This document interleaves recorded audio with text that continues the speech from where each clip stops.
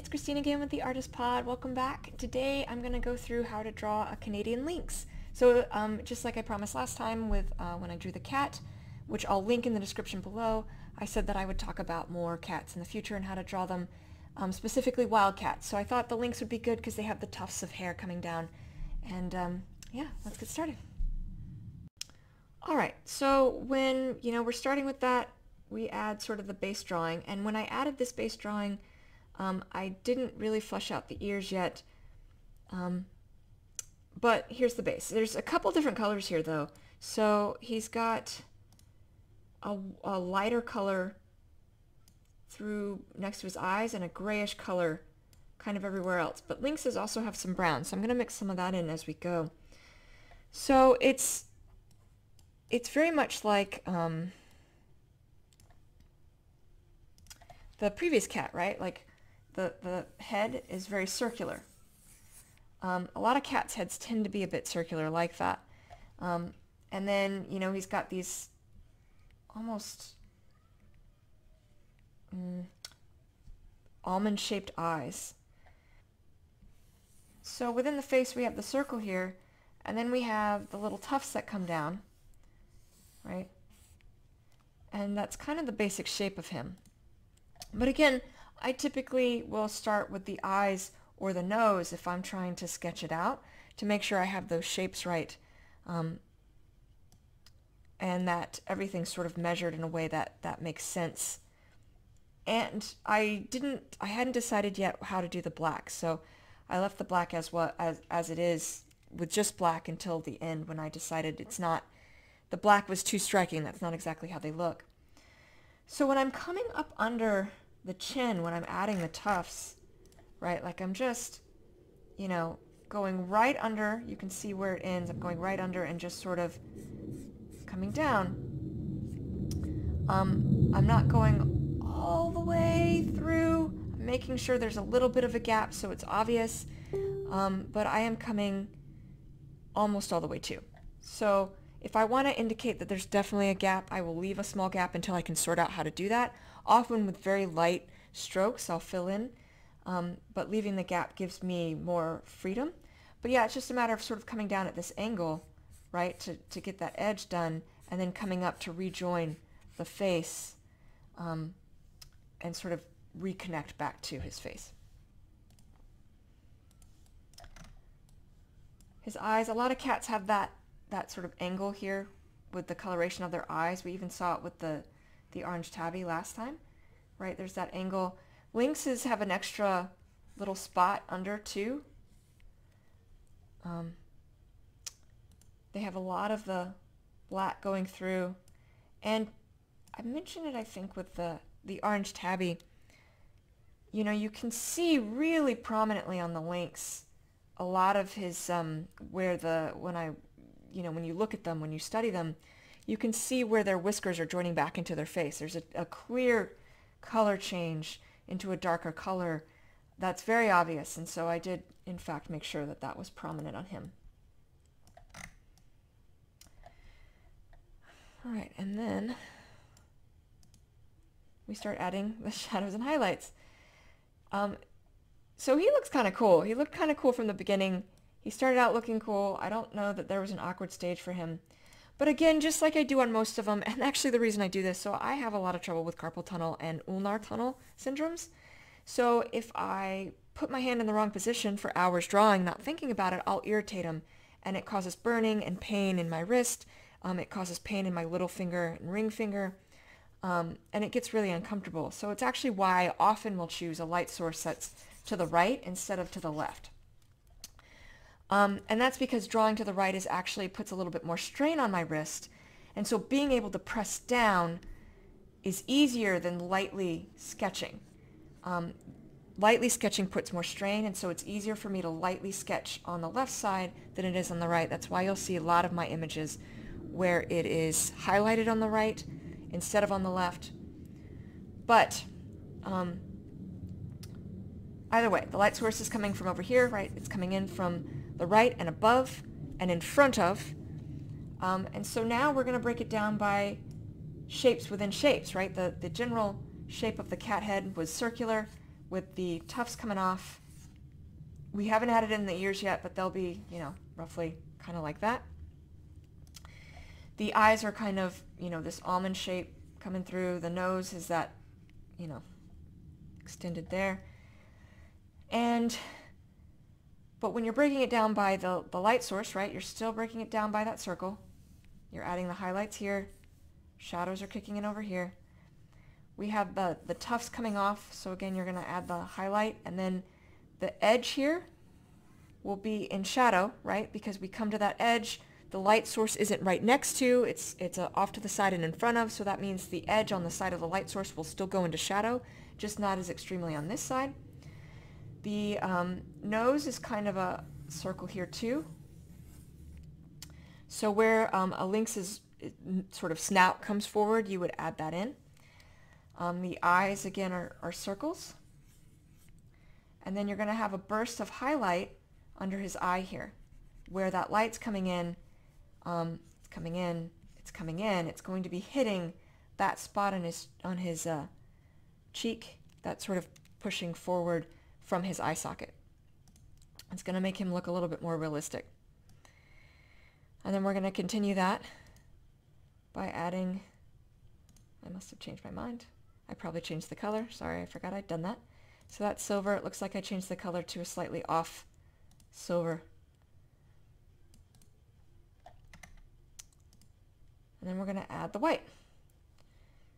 You can see I left the nose a little bare because, but I'd started to color it in. And I often will have Google, or I'll have a bunch of different images of the animal I'm drawing as tabs just above, and I'll constantly open those up to reference what I'm doing. And I realized that his nose had some brown on it, so I didn't think I had shadowed or added highlights of the grayish color too much to interfere with the brown, which is why I left it, but his nose definitely has some brown in there. For now, I've left the black, and at this point I still wasn't certain what I was going to do because I thought the black looked really dramatic. But it's not accurate, and so in the end I do opt to change it, but I thought he looked really cool. Too bad that their black coloration isn't this, it doesn't pop this much, but they're very pretty animals. But the same way we did with the other, right? You know, the light source is coming from over here, so we're still breaking it down. We still have that circle. You can see we still have the highlights coming up, the shadows coming down, the circle for the nose. You can see the chin. You know, you catch some highlight here. As it comes across, it slowly goes into shadow because you're going to have the highlight, and then it slowly is going to go into that shadow. You have the highlight over here. You're going to have a little bit of highlight here. It's because the nose is flush against the face, as opposed to humans, right? Our nose juts out pretty far, but their nose is this. This is what's jutting out. So this part is kind of flush against their face, which means this is going to catch some highlight. Just a little bit. You don't want it to be too much to overpower it, because it is starting to round down into that shadow, but it is going to catch some light. All right. All right, and so yeah, so then I temper off the black. And so the way I handled that, because their black isn't really all that much, so it gave me a lot of chance. It's almost like a dark gray instead of a black. That's their spot. So I actually just took the same color that I did for the silverish color, and I lightly filled in between. And in fact, the closer you get, the more muddled that looks. That you can see from far away, it definitely shows up. So it's fewer strokes, and I didn't put as much pin pressure. So it's light pin pressure, but it's not as light as when I come to this side. It's sort of a comfortably light amount of pin pressure that I'm not intentionally like holding back as much as I can. I'm allowing some of the weight of the pin to do the work for me so that I don't have to hold back and hurt my wrist. And otherwise allowing that pin pressure to sort of, that light pin pressure and fewer strokes to fill it in to make it look darker without making it appear like it's the same color as everything else. It gives it that effect. And because we're adding that texture, it adds in that sort of hair color. You get the full effect. All right, and so here I started adding in the brown. So you can see I added the brown along the nose and even a splash of brown underneath on the white of the chin here, where it's coming up to the mouth. I added just a splash of brown. I'm going to add some brown to the ears too. So when you're adding a splash of color like that, you do kind of want to make sure it's mixed out. So you don't want to have one spot that's this one color and it's just this one area that's that one tone. You do want to kind of try to balance that out where you can. But the nose, it's very simple. It just fills in that section. And then we add in the ears. And at first I wasn't certain what to do with the ears. And then I added them into that brown color, but I'm going to actually turn them grayer, so I'm sort of fighting back and forth with that. I highlight the brown color, so with the ears, you know, they come up and come down. The entrance onto the head, though, is here, right? Like, you have the circle of the head, the ears come within that circle because they're not on the side, right? We talked about that in the other video. They're not straight on top. They are, you know, attached to the head, so therefore they would come in and come down. And, you know, I still have that brown going on. So the ears are just, you know, this nice sort of loop. And then I'm going to add some gray, which is what I did just there. I just added gray on top of the brown to sort of temper that color. And then the white ear tufts. So just like we did before with the cat, the white ear tufts were going to kind of come up. And it's just, you know, very simple, quick lines. Sort of imitate hair. You just kind of come up and do these quick lines. So, you know, it's just, you're coming up and you're doing hair-like lines that are sort of following the contour of the ear. And then you sort of fill them in completely. And then you highlight them appropriately. So just like with the tabby cat, the ear tips here are going to be in highlight, because this is the side of the light source, whereas here the tips go into shadow and the part of the hair that goes back into the ear goes in shadow, but the middle is what's in highlight because that's the part that's going to be catching the light. As the hair comes up and rounds away, it's this section that's going to catch because this is going into the ear and this is rounding away from the light source.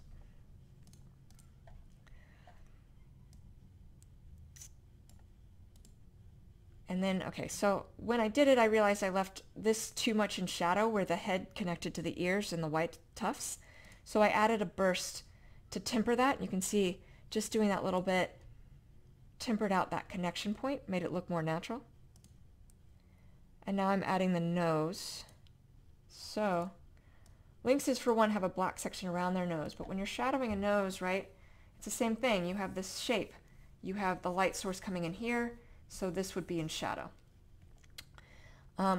And as it rounds down to the nostril, this is going to be in shadow, just like it is over here. And this is going to be in shadow as it comes down and it rounds down away from that light source. You're going to have that shadow of the nose kind of kick in.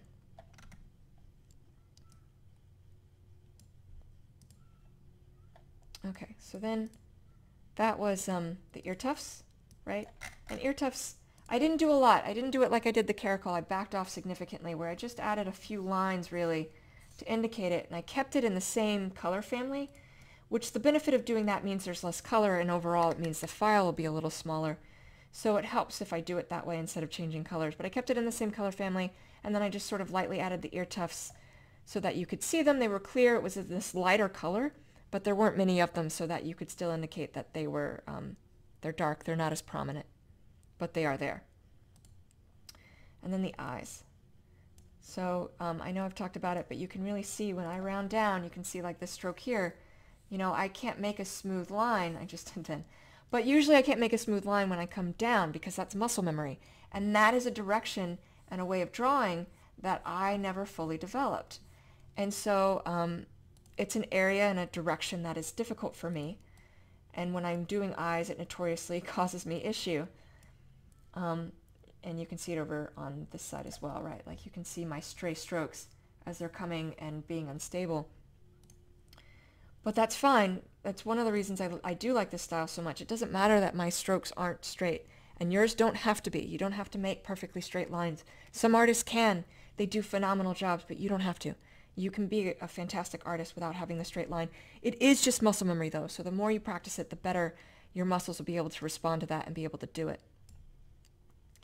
So we take that green of the eyes and we're going to add the highlight here, right? So now we have the nice green highlight. Again, you know, that light source is coming from over here. So we have the light, you know, the highlight of the eye and here, so it catches it, and then we start tempering it into shadow through here, right? Highlight of the eye, we start tempering it into shadow as we go that way.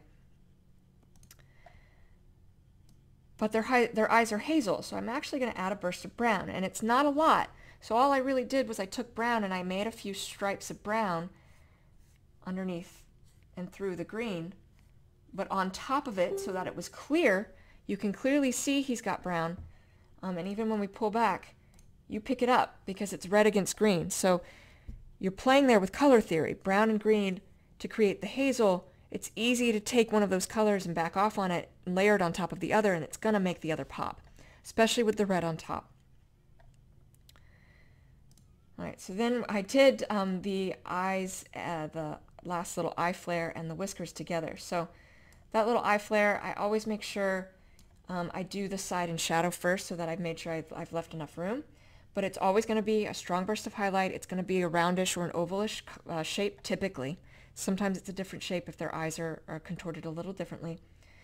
And it's going to be partway up because that's where, in theory, the light source is hitting the eye. Because our eyes are so reflective, we're going to hit this strong burst of highlight, and that should be on the opposite side of as you've done the burst around the edge of the pupil, right? That strong light line that I put here, that's that strong color, should be on the opposite side as the that light hitting your eye. And now with whiskers, it tempers out some of the black spots that you see in his face, right? But all you do is it's just these light swipes. You know, you come out and you make these light, quick lines, and you make sure there's enough of them. So the thing about whiskers is if you don't have enough and you're doing it this way, it can look wrong. So this is a case where you need to layer up how many whiskers you have, but don't put a lot of pressure, because if you put a lot of pressure, it's going to really start looking very incorrect very quickly. It's going to make the composition look a little off balance, right? So if we flash that on and off, you know, you can see the difference. So I think adding the whiskers is important, because without the whiskers, it potentially takes away, adding the whiskers can push your composition in a way that can really make it much more dynamic and realistic looking. So you do want to add them where you can, because sometimes these little details, while problematic and difficult to add, do so much to really help complete the look of something. But you don't have to make them hard and heavy. Again, just lightly allow your pen stroke to sort of trace across. When I'm doing it, I'm actually moving my entire hand, my entire arm from the shoulder. I'm not bending my elbow, I'm not bending my wrist, I'm allowing my entire hand, my entire arm, to dictate the direction of the whiskers. It makes it a lot easier to keep your strokes light, and makes it a lot easier to make a somewhat, you know, straight line there. So it's just, you know, these light, you know, you'll come down a bit, some of the whiskers will come down, you want to bunch those up, have a few coming down. You'll have some as they come out, you know, and you want to make sure that those are bunched so there's enough of them, and, you know, so on and so forth. So as you sort of round up with them, you know, you're going to go from these low spots to sort of rounding up as they come around. So they're coming into these different angles as they come around the face, and you're looping them, but loop them as they come up and around like that. And then the last thing that we always do is we sign it. All right, so that is how you draw a Canadian lynx. I hope that was helpful. If you have any comments or questions, please drop them in the comments below. If you did like this video, please don't forget to like and subscribe, and I will see you all next Thursday. Take care.